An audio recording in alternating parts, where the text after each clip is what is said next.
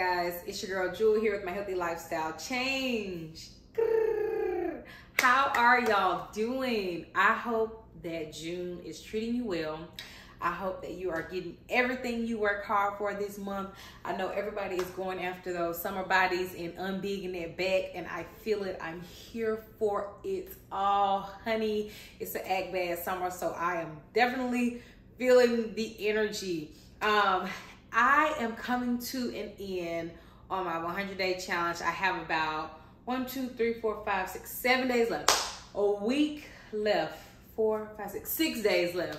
And with that, during this 100-day journey, I have been working on a gratitude journal, and that's just keeping 3 things or saying 3 things that I'm grateful for every single day. And I believe that it's so beneficial, especially when you're on a journey that seems like it's all uphill, to be grateful for the actual journey of getting there. So today I want to share with you guys 5 ways to be more grateful for your life, for your journey, and the place that you are in. Number 1, and I guess you can, you already know this one, but keep a gratitude journal. Keep a gratitude journal. Even there are so many different gratitude journals. There are some on my Amazon storefront. There's some at Target. There's gratitude journals anywhere. But if you don't have a gratitude journal, just get you a regular journal and put the date and 1, 2, 3, and you're going to write 3 things every single day that you are grateful for, and you're going to do it morning, afternoon, or in the evening after your day is over. It's up to you, but keeping that gratitude journal will help you process, because I think a lot of times we're moving so fast that we do not process the actual journey of becoming the person that we want to be. We do not process the actual growth from who we used to be to where we're going. And keeping that journal makes you actually visualize and look at what your day has been, what your week has been, who made your day better, what you did to make your day better.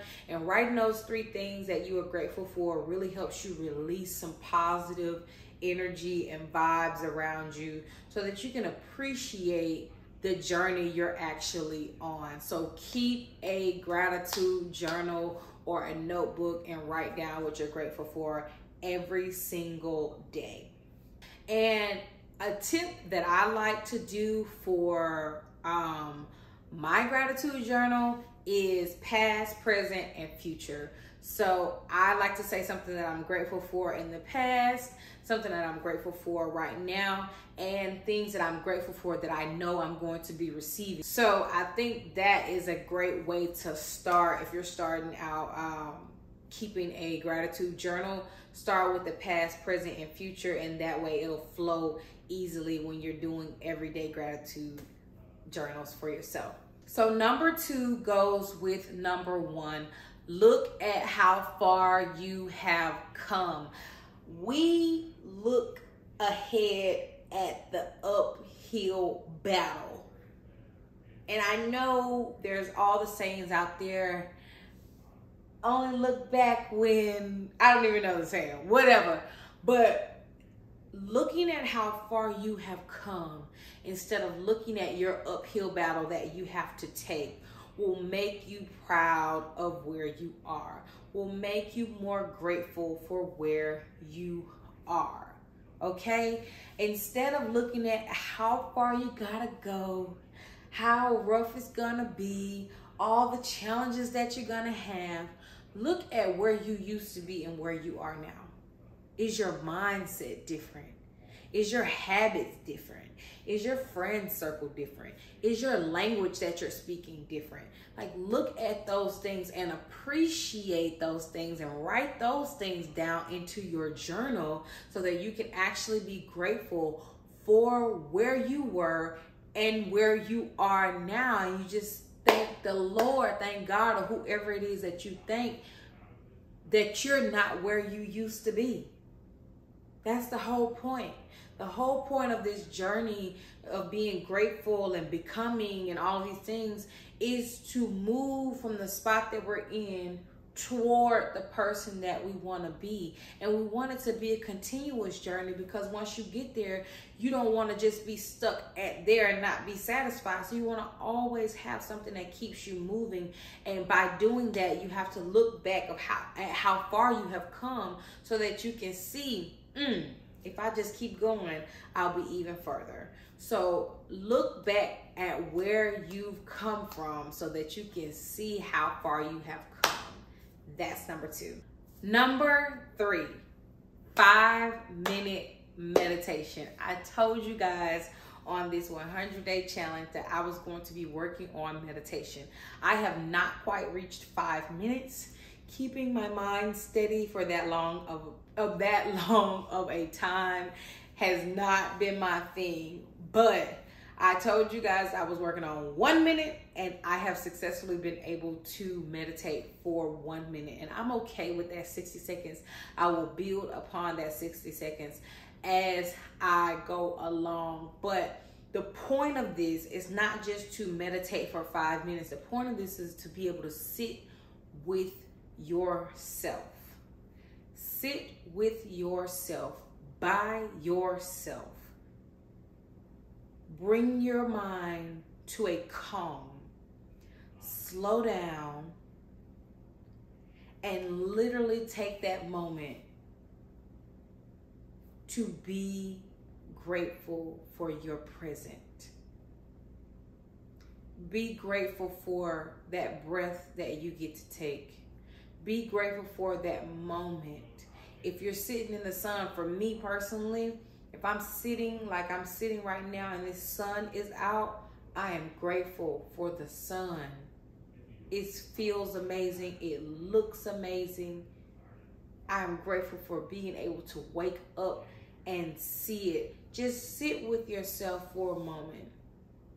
Even if you're feeling sad or mad or upset about something, take that moment to process what it is that you're feeling. And then make a decision after you have sat with it. Just take a moment to breathe. And some days, I don't have it in me to slow my mind down, but I use my watch for the mindfulness and for the breath. And some days I'm just not able to get my mind to chill out. So I use the breathing app on here, and I literally just sit there and breathe. In, out.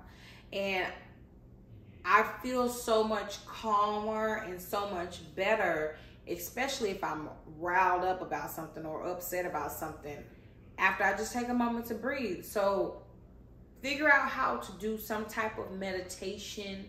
Add that into your day, and I promise you that will get you closer to being more grateful like you wanted. So that is number 3. Number 4 is to use visual reminders. So y'all, we forget. We get so wrapped up in our lives and in our day and into our friends and into our family and into everything that we have going on that we literally forget that we need to take a moment to slow down and be grateful for where we are. We kind of get so wrapped up into comparison to other people and comparison to who we used to be and into comparison to who we want to be, that we forget about the actual place that we are, which is not where we used to be, which is actually working toward becoming the person that we want to be. And so because we forget, we need those visual reminders to show us, okay, we're doing all right. We're doing all right. Use different visual aids that remind you of why you're on your journey, of where you want to be. And so for me, I personally look at For health, for example, I'm a part of several health groups on Facebook, and one group that I absolutely tremendously love is called A Healthy Alternative, and that is my fasting group. And they do a lot of water fasts and fruit fasts and different types of fasts. But I always, when I'm feeling like I am not working hard enough, I am not progressing, I am not even close to my goals, I get into that group and I look at other people's journeys, read other people's stories, look at other people's before and afters, and I literally feel my cup being filled up again. And that's the whole point. You got to fill your cup up, because we get drained. We get drained. We forget that we're actually doing well. We forget that we're killing the game. We forget that we need to be grateful. We forget about all these things, and we need something to fill our cups back up. And so you have to find those things that fill your cup up. And for me, visual aids work for me. So when I'm in that group, I'm looking at other people killing it. I'm like, yes. And I feel super motivated again. I feel confident about myself. I feel confident in what I'm doing. And I'm like, I got this. I can do it for another day, another 2 days. I can do it, you know, and I might have to come back in here and do it again. But that just gave me the motivation of what I wanted. If I'm looking at someone, maybe I have a role model who is my body goals or something, I'm on their Instagram page hard, like, look at that. Like, that's what I want, you know, like, so find those visual aids that work for you, that fill your cup up, so you can remember your goals, so you can remember, okay, it's a process. I am working towards it. I am okay. I will get there. Let me just keep going. Fill your cup up with something positive, please. I'm telling you, when you get that visual aid, it's like a burst of energy, okay? So that is number 4. Number 5 is one that I absolutely adore and love, and that is to volunteer, okay? When you help others, you help yourself. And it's inevitable, in my opinion, to volunteer your time and give yourself wholeheartedly to other people and not feel grateful for your life, for where you are. And it doesn't even have to be to the less fortunate, but when you look outward instead of inward, you typically feel better, because we get so caught up on the inside about me, and our problems, as if we're the only people that's going through what we're going through. Who cares? Who cares? Every single person in this world has their own go through. You are not special, boo. So when you start looking at other people and what they are going through, you stop feeling sorry for yourself. And so volunteering, I think, is the quickest way to make you get out of that funk of me, my problem, and start actually giving yourself to something else, something bigger than you, something more than what you're just in every single day.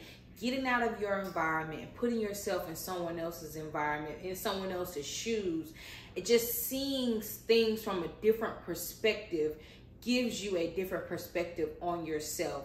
And so if you want to be more grateful, I definitely recommend volunteering, doing something simple, going out. And maybe you have some shoes that you no longer want, finding somebody who's on the side of the road and giving them those shoes, going to a soup kitchen to volunteer, finding a girls program to mentor, anything. It does not matter what the volunteer work is, but getting out of where you are and putting yourself in another environment definitely makes you more grateful for your life and what you have going on.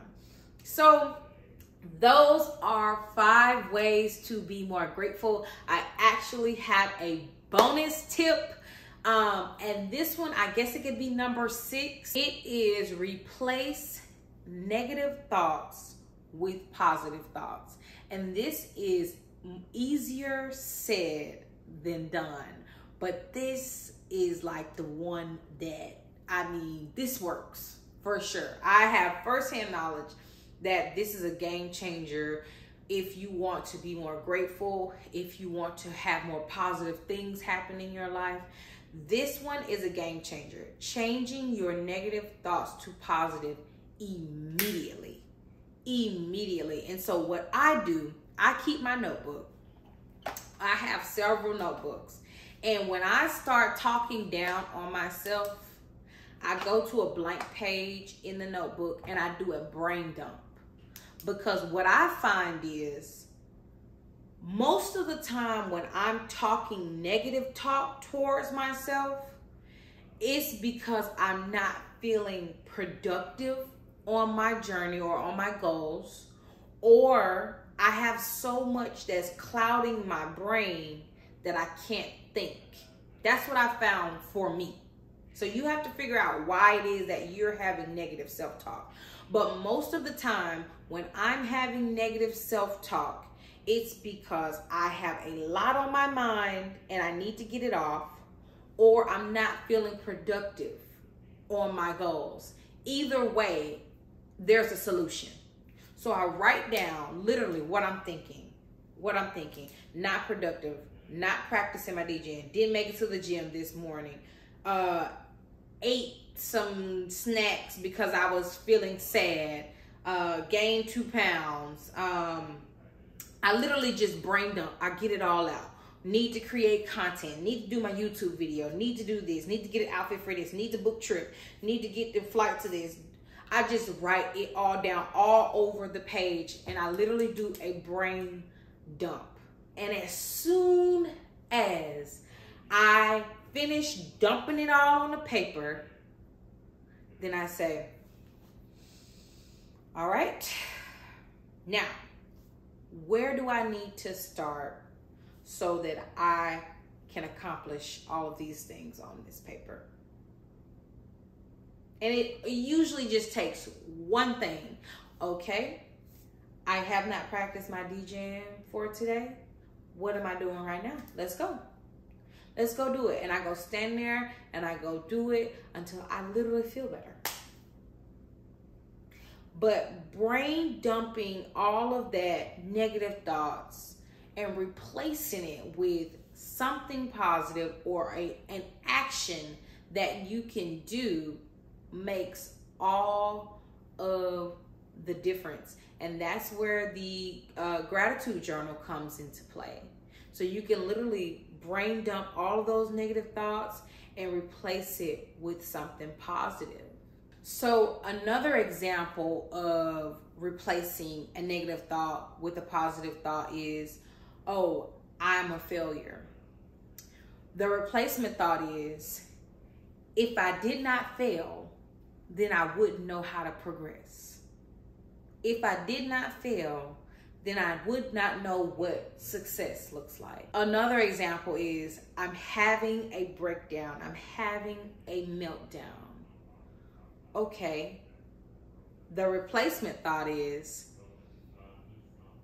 I may be breaking down in this moment, but this may be a setup for a breakthrough. I may be feeling confused in this moment, but that may mean I need to adjust some things. Maybe I have too much going on, so let me take a sit back and breathe and prioritize. Maybe I'm doing too much this morning. Let me figure out what's the most important thing to do, and I'll do that thing first. Changing the narrative of what you think about something changes your thoughts about yourself. But we have to learn how to speak in a different language when we want to be more grateful. We have to learn how to start using a different lingo when we want to be more grateful. I think that we've all been around some people who we can say we feel like there's a positive energy that radiates off of them. And it's because their language is different. Their thoughts are different. Therefore, it makes their energy different. And if you want that positive energy, that happiness that just radiates off of you, you have to change the language that you have within your mind. And that changes the language that comes out of your mouth. But it starts with the inner work that you have to do toward being more grateful for the person that you are, for the journey that you have, for the life that you've been given. I believe that we all can be more grateful for who we are. I believe that we all can be more grateful for our lives and have more happiness come to us quicker if we start with being more grateful. And so these were 5 tips, well, I guess 6 tips on how to be more grateful. And I hope that these help someone out there. If you have any other tips about being grateful or how to be grateful or where to start on a gratitude journey, please comment them down below. I would love to read them. I would love to try them out. I am working on being more grateful in my life, so I hope this video helps someone else on their gratitude journey. All right, guys, I will see y'all next time. Peace.